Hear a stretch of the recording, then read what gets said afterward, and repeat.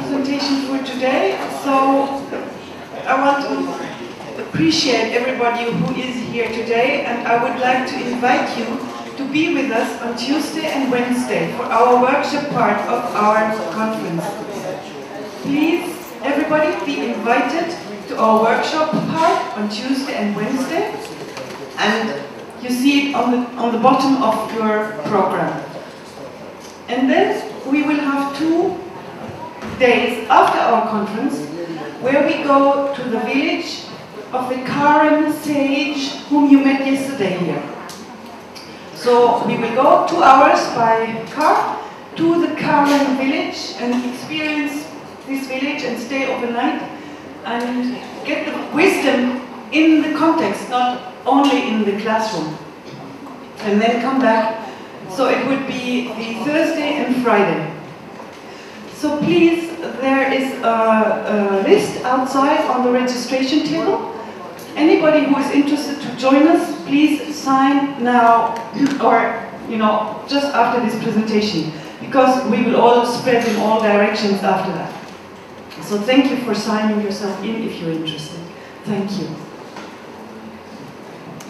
Okay, and I'd like to take the opportunity, because I keep forgetting to mention, but for those of you who are going to be staying in Chiang Mai, there's a flyer outside on one of the tables about upcoming events from the Burma Study Center, and you'll see that we have, including the book launch for Jeff's book, Dignity Amidst the Rubbish, at the end of the month. We also have 2 other presentations on Thursday afternoons they will be at the Faculty of Social Sciences, which is the building directly across from the Faculty of Humanities. So if you're interested, please make sure you get this handout. And also besides looking at the exhibitions from Victoria and Jeffrey that are up, take a minute to look at the other information that's on the tables, because the Burma-related information that's out today probably won't be at the other days of the conference, so today's your last chance.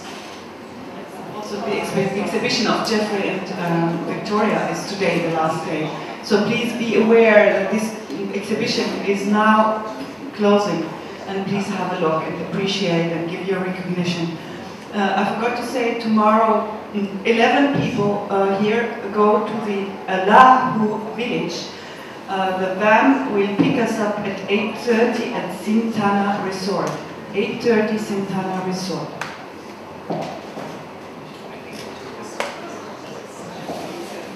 All right, so now we are ready to begin our final presentation today, and I really want to thank Ursula and the others from We Women Foundation for coming at very short notice to give us a presentation. We realized that we did not have enough female representation. I'm not sure if you've noticed, but every other presenter today has been a male.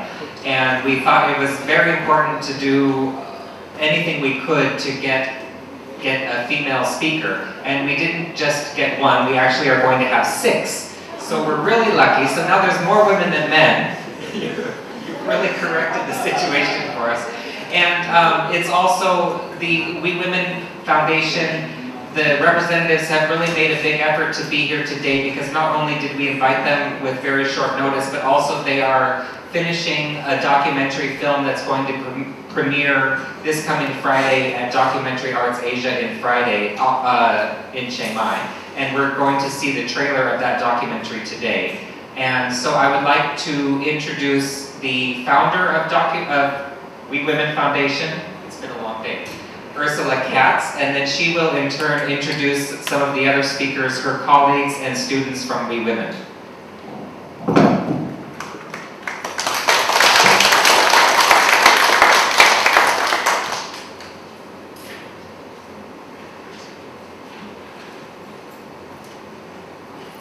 Thank you, Garrett. Oh, luckily you're all so short. I'm not going to do that much. Can everyone hear me well enough? Thanks, yes, I thought I'll... nearer to the microphone. Okay. I thought I would bring a lot of women, because indeed it was short notice, so it's really a team effort that we're doing here. And I'm very grateful that everyone's doing it also, because yeah, it was quite hectic. It was International Women's Day, if you probably all know. So we all marched yesterday. We had a lot of fun. It's always really great to do that. And most of the time we always like our Sunday off after that, or our day off. But this time we thought, yeah, we'll go for the conference and we'll come here because it's a good opportunity also to see you. And I hope we have some time actually after we finish the presentation to do a good Q&A session. And maybe we can meet after. Okay, yeah, I was already introduced by Garrett. My name is Ursula Katz. I'm the founder of We Women Foundation. And the rest of the women I would like to introduce as well. This is the first, I'm starting with Lo Yin. She's one of our in-university students here at Chiang Mai University, studying social sciences, but she will tell more about it herself. And next to her is Maya Hoffman, and she's actually volunteering with us, and she's going to tell something about that. And next to that is Cindy Wilkinson, who's our general manager at We Women, and she's been managing We Women for about 1.5 years now. I've been on and off in the Netherlands and here, and I've been very grateful for that. So. And next to her is Wayne Noon, and she's also a student, pre-university student of We Women Foundation. We've got Anna Gordon next to her, she's also volunteering, and then it's Hannah next to her. And as you see, we have a lot of volunteers, and that's always great because we can't do without them, as we're a small NGO. Just to start, basically what we do at We Women is we're dedicated to empowering ethnic women from marginalized communities in Burma by providing them with professional and educational opportunities. And basically what our aim is to get women into leadership positions. That's what we're working on full time. And that's a very grateful cause, I feel. Just to give you some background about the foundation. Basically, I started the foundation after I did, first I traveled in Burma, and it really touched me. I think, I don't know if everyone has been to Burma, but yeah, that was about probably, but anyway, I mean, for me it was 7 years ago. It was the first time I went in there, and it really touched my heart. I just couldn't let go of all the people telling me, basically, you know, really what Aung San Suu Kyi also said, like, use your freedom to promote order. At that time, it was a different situation, of course.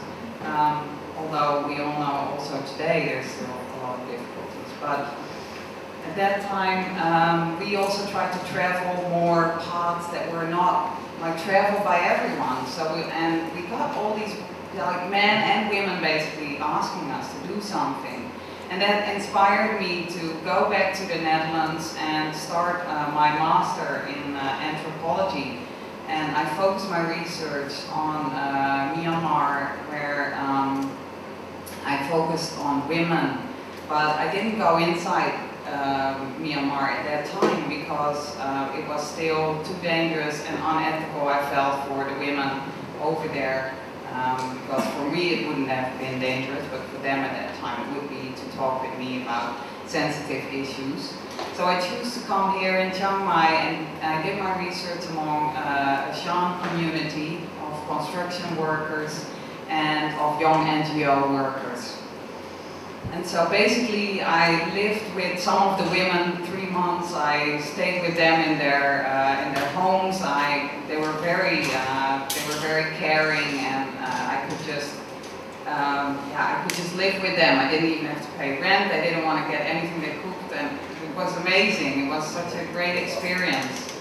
And basically from the research I found that women felt that they wanted to fight alongside with men for human rights and rights in Burma, but they felt they couldn't do that because they didn't have enough status and they didn't have enough tools basically to do that. So they felt that the way to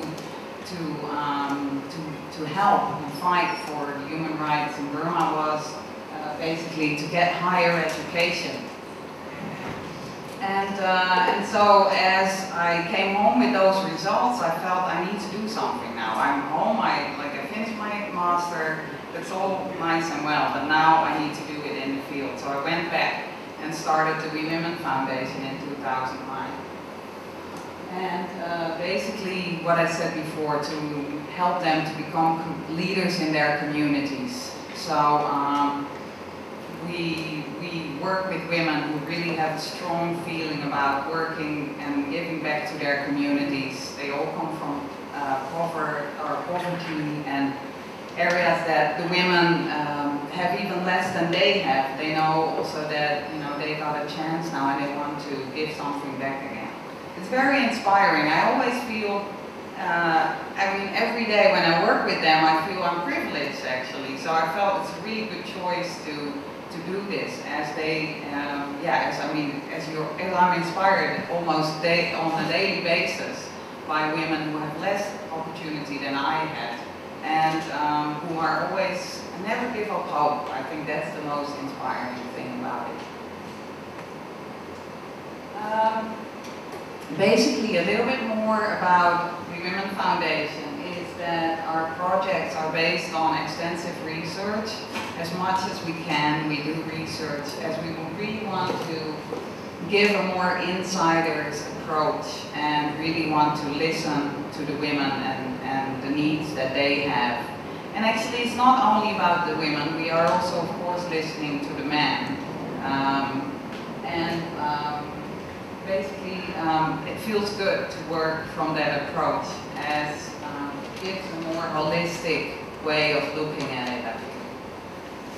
And what we basically try to avoid is also an outsider's point of view on development work, which we feel is really important. That's why, again, also the research is a very important part of our foundation. And what we also do is, we're not, we say, okay, we want women into leadership positions and we're giving higher education, but what we do is basically try to reach it from A to Z. So they come in at We Women and they start off in a pre-university program, and we just help them through the years. It depends on how long it takes for each woman, but we'll help them even when they're graduated, or even if they didn't get a scholarship and they choose a different path at one stage, we still want to help them to gain the skills that they need to become leaders. So we follow our women and we give them a lot of personal attention. We know them all one by one. I mean, we have a smaller group of women that we work with, but we all know them, and that's really, that's really great, basically. And that, again, gives me the inspiration. And I think all of us, I see that also with the volunteers, and always, they feel like, they know the women, we're talking about them personally. It's not like a huge group, which we don't know really.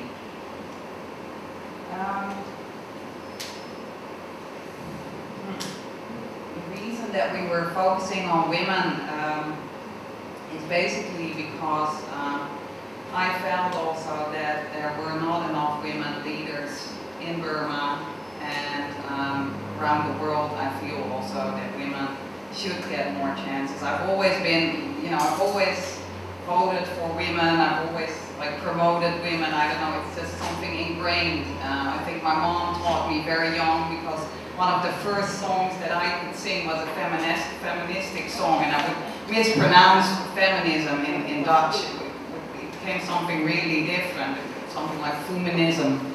And, but my mom always reminded me of that, so it's not so weird that I'm here today and doing what I'm doing.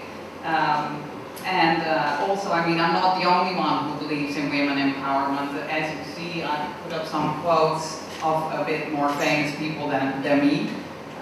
Who say, for example, educating girls may be the single highest return investment available in the developing world.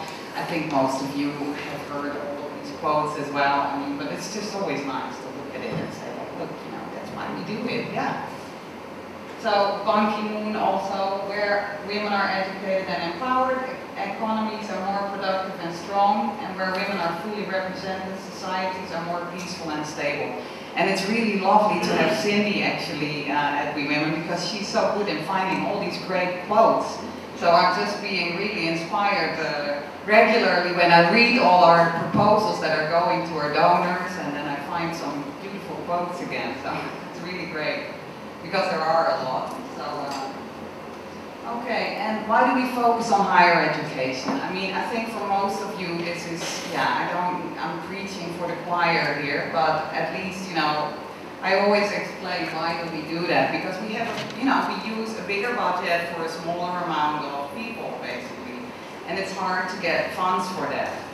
But in the end, what we really feel, I mean, the main reason behind this is that we want, I mean, I don't feel that as an outsider, me and other like foreigners that work with me in the We Women Foundation should decide what is good for Burma, or should decide what is needed for Burma. So basically we feel that the women themselves should come up with their own programs, their own ideas. So if we educate the women, they can create their own, they can create their own, what I said, programs, and I mean, they can work on higher positions where they can change policies and make changes that they want to make. And I believe that, and I know because we have already graduates who are already like empowering thousands of people in black zone and gray zone areas, for example in Shan State, where, where, I mean, we